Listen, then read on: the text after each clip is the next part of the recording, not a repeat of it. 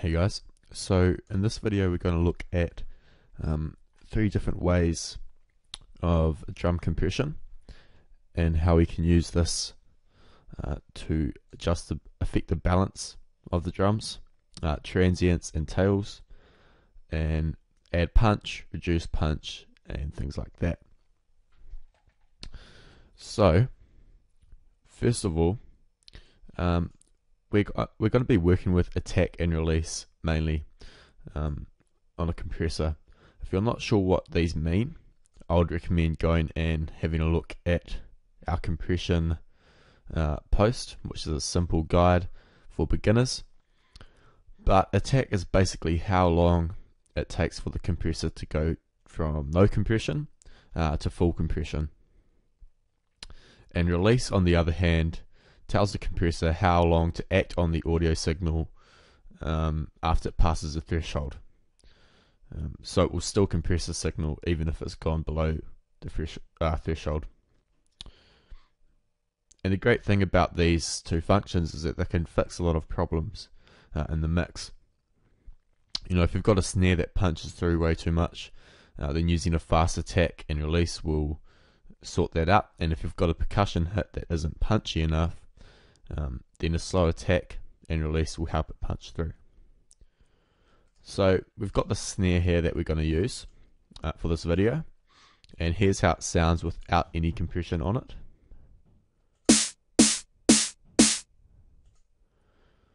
So it's pretty standard from a Vengeance pack, of course. And we're going to first use a fast attack and release. So turn up the ratio to about 3 just to start with, and probably turn the threshold down a bit.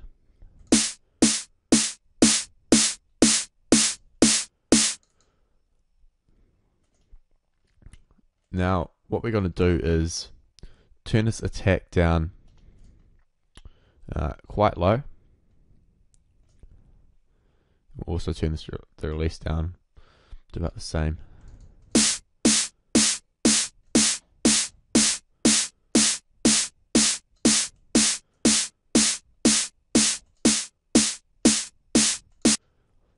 I'm not sure if you can notice that, but with this compression it actually gets rid of the punch and causes the tail to come up a lot more.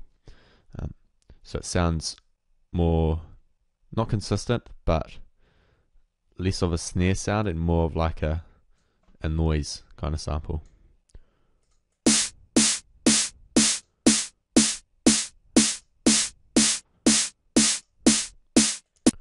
So you lose that punch.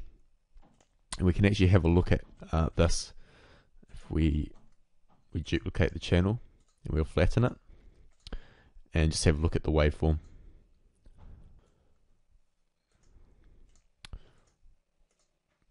So you can see here that we've got quite a big difference with the waveform. Zoomed in a bit too close, but our compressed snare seems to just carry on longer, and it's got less of a slope to it. So it's got a lower, it doesn't lose volume, it's fast, and it doesn't have as much body to it, and obviously no peak. So that's something to note. So basically a fast attack and fast release will reduce the punch and cause your tail, the tail of the sample, to come out more. Now, our next one is fast attack and slow release. And with this sample, you're not going to notice it much. But basically, a fast attack and slow release evens out the sound. So if you have a high peak and a low volume tail, it'll sort of even them out and balance them out. I'm not going to go through that one because it doesn't really make much of a difference on the snare, but I would recommend finding a solid release time. If you put the release up too much, it won't make a difference.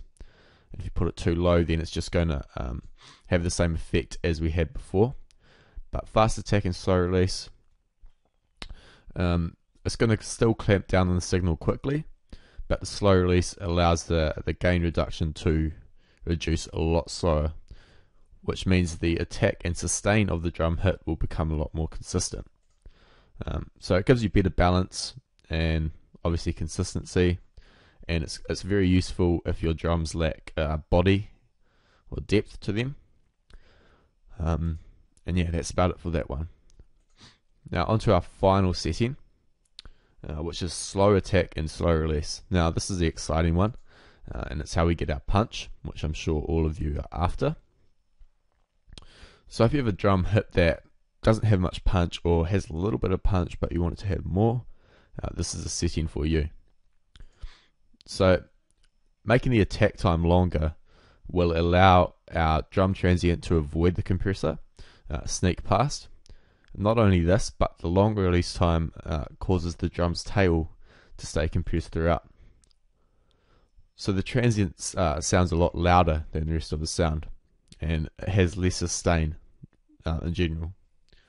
So when people talk about using compression to add punch, this is usually what they're referring to. So we're going to adjust the compressor settings here to add some punch.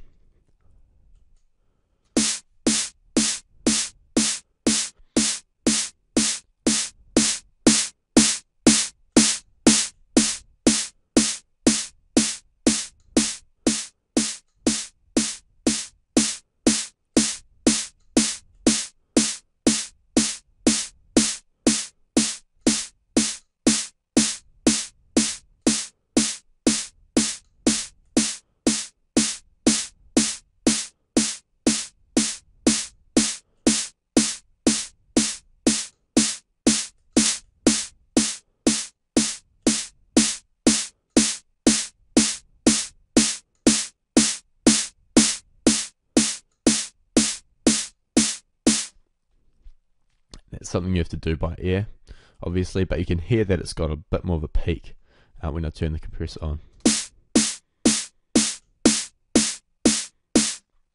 You've got to be careful with this because it can usually cause clipping, especially if your sound's loud, because it does increase the volume of the initial peak. Well, it can, sorry. So all in all, compression can be a great tool to achieve the balance you want, especially with drums. We looked at 3 different ways that we can affect the sound of a drum hit using the time settings on the compressor, which are our attack and release. One thing to note though is that these settings do have certain side effects, and if we were doing a fast attack time on a kick, we could actually lose a lot of the low end, which is something you don't want. Ways to fix this with EQ, but generally you want to avoid that. And it all comes down to listening closely to the sound and working out how compression changes it. So next time you want that punchy snare or mellow percussive sound, then you know what to do.